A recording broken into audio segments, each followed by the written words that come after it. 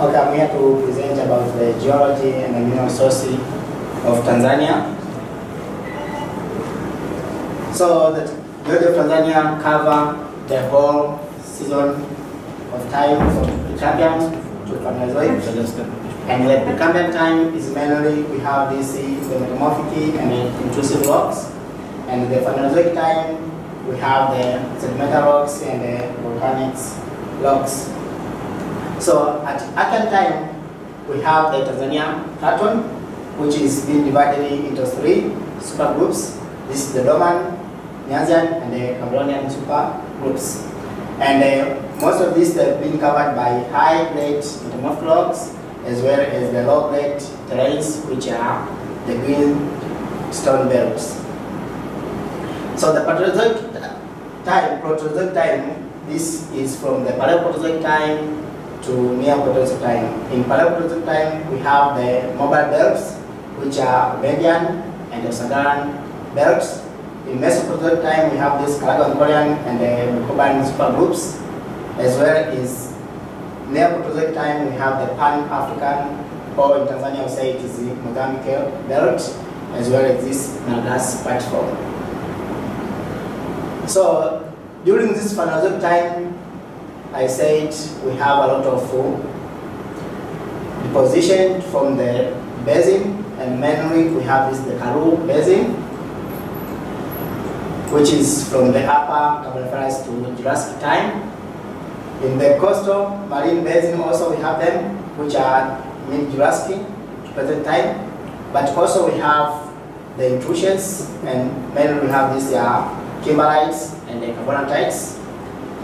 In Tertiary time, we have the formation of East African rift system, which is mainly associated with the rifting, sedimentation, as well as volcanism. So this is the map of Tanzania, whereby this red or the pink color, this is the craton, where we have the high-grade metamorphic rocks, as well as low-grade metamorphic rocks, together with the intrusions.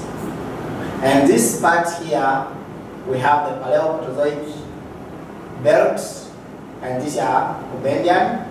This one is the Paleoproterozoic rocks, where it is covered by Saharan, and the whole entire this is the Neoproterozoic time, where we have the Mozambique belt, and this part here, the western side of the pattern, we have the Mesoproterozoic time. This is the Carbonates and the Bukoban supergroups. So starting with the Archean time, I said we have the Craton, and here these are the greenstone belts, which are the Mesoproterozoic time, and this one, these are the basement rocks, where we have the high-grade metamorphic rocks, as well as the intrusions. So this greenstone belt has been separated by intrusive rocks, like you see they are trending this direction. And also this one is the Neo-Archean time, where we have the Musoman group, which is called the Cabronian supergroups. So the greenstone over here, they are very rich in gold mineralization, as well as the copper and the other mineral which are associated with these sulfide materials, because the formation of this greenstone belt is associated with the back arc basin. So this here, some of mechanized gold mines which are found within the greenstone belt. So we have the Geita gold mine, which is the very, very giant gold mine in Tanzania. And we have the Bulyanhulu, we have the Jubilee Reef, and the Buzwag, and this is the Golden Pride. So all of them that are found within the greenstone belt. So the greenstone belt is very, very associated with the gold mineralization of Tanzania. The Paleoproterozoic terrains, I say we have the two This is Uranium, and this one is in Usagaran. So the Uranium is formed due to collision between the Banguel block and the Tanzania plateau. And this is due to formation of the big supercontinent, which is called the Columbian supercontinent, during the Paleozoic time. And the formation of this Uranium is due to closure of the ocean. So we have the ocean here between the Banguel block and the Tanzania plateau. So due to that collision, we have the closure of this ocean, and this one can be seen due to the presence of these eclogite rocks. So you can see we have the eclogites here, which they justify the presence of the ocean, but also we have the peridotite intrusions.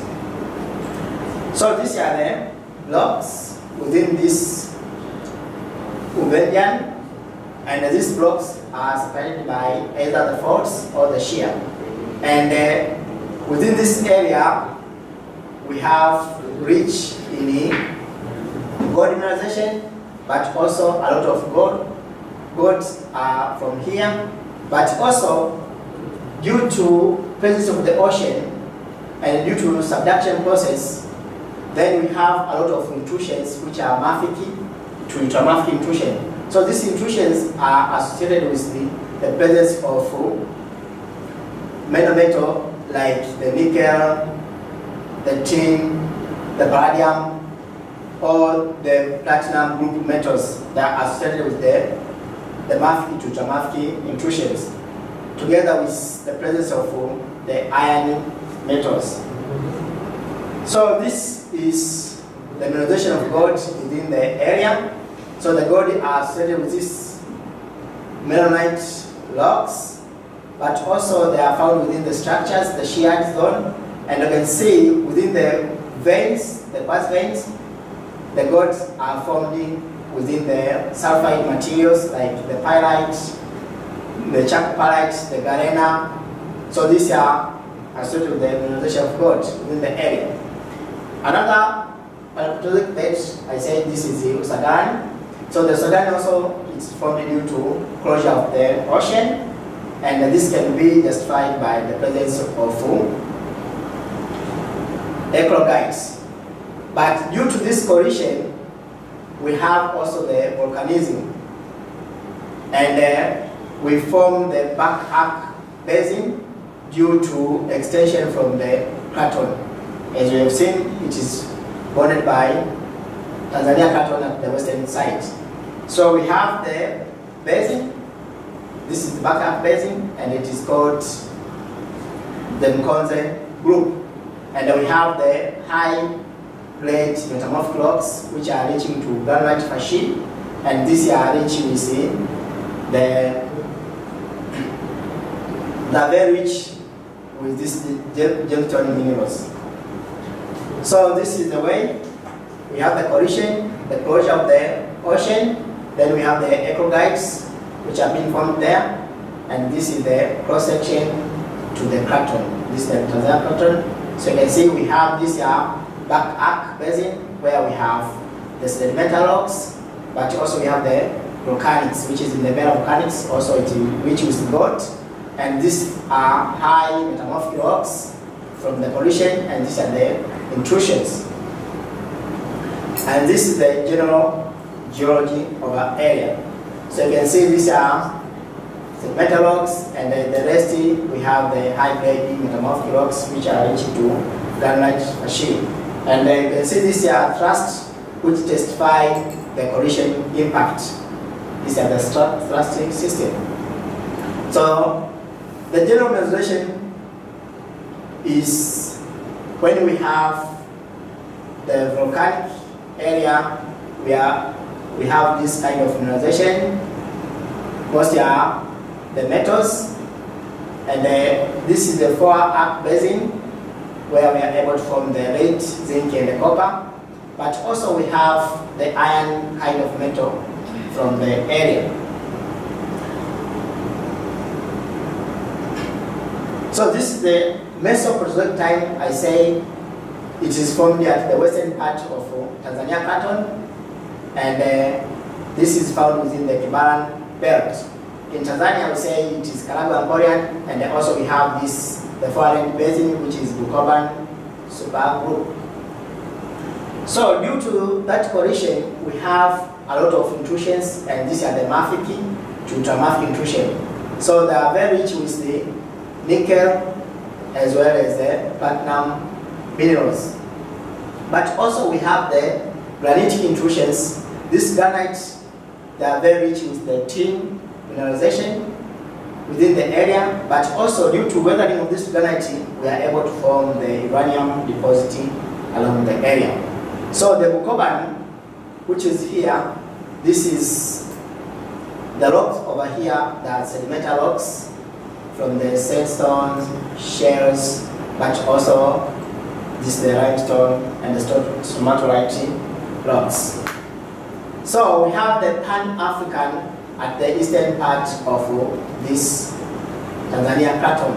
So we say this is Pan-Africa origin, and for the part of Tanzania we say this is the Mozambique belt. So it is formed due to accretion process during the Rhodinian time, where we have the collision between the eastern Gondwana and the western Gondwana to form this Pan-African origin. So also it is associated with the closure of the Mozambique Ocean. So we have the closure due to this collision. So we have the Mozambique Ocean over here has been closed due to this collision. And due to this closing of the ocean, we have the formation of high-grade metamorphic rocks, and mainly they are from the metapelites origin. So we form the granite fascia, and this is associated with the mineralization of gemstone minerals. So we have the gemstone like the Tanzanite, we have the ruby, sapphire, emerald. So we have a lot of gemstone along this area.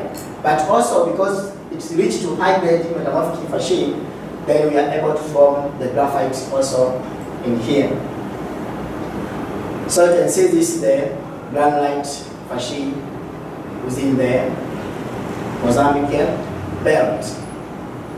So the Paleozoic time, I say this there, we have the Karoo rifting, and due to this rifting we form the Karoo formations, mostly are the basin. So you see this are the basin, and this one are the basin.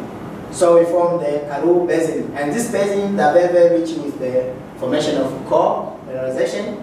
So we have the core in this area, and also we have the core within this Nyasa corridor.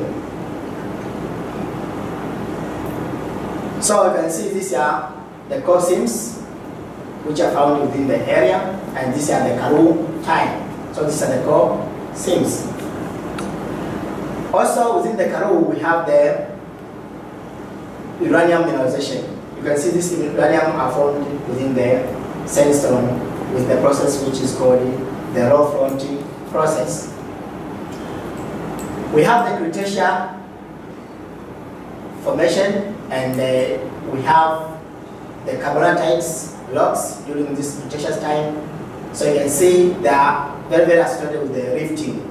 So we have the Carbonates as the seal, but also as the dites. So they form within the rift. So we have this as the Karoo rifts within this area, but also we have the Neogene time rifting, which is the East Africa rift. So you see the Carbonatite rocks. So these Carbonatites are very rich with this rare earth element together with the uranium. And in Cretaceous time also we have the formation of kimberlite pipes, and these kimberlites are within the plateau of Tanzania, and within the Tanzania we have more than 200 kimberlites. So we have the diamondiferous kimberlites like this one of Madui, and we have the non-diamondiferous kimberlites, but most of them they are rich with this zircon minerals. So we have the Neogene rifting. I say we have the East Africa rift system, trending from the Afar point of Ethiopia to Malawi. So this is East Africa. So in Tanzania we have two branches. So this is the eastern branch and we have the western branch.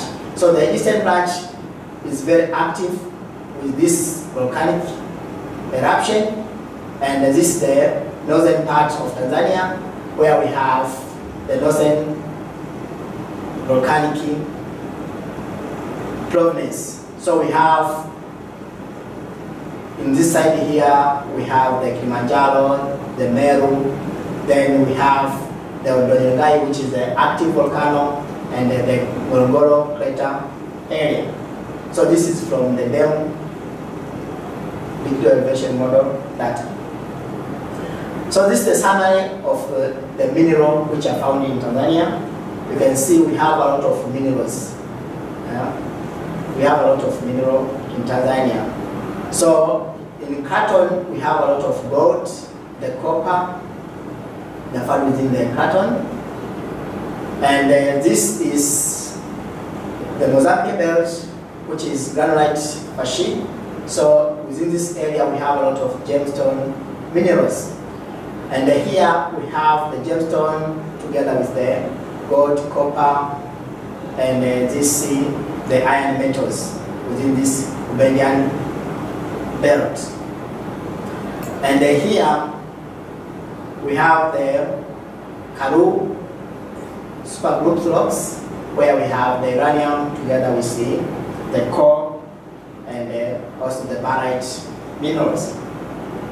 So this is the geothermal source you can find in Tanzania. They are very, very associated with the East Africa rift.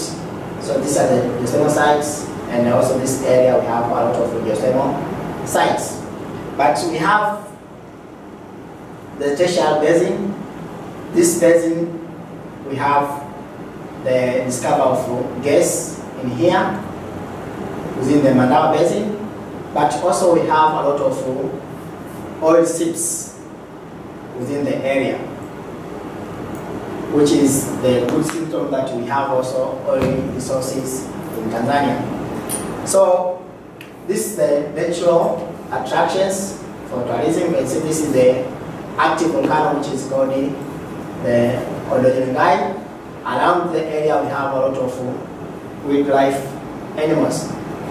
You can see this is the saline lake, the shallow lake.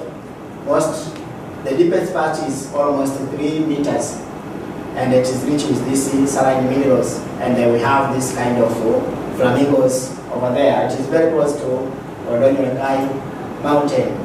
And this is the Meru volcanic mountain, whereby we have this wildlife. And here we have the Arusha National Park. So this is me from the field.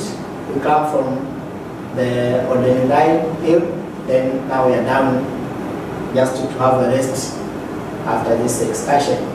And myself here climbing the Meru, which is 4.5 kilometer, and here I'm at the summit. So thank you for listening.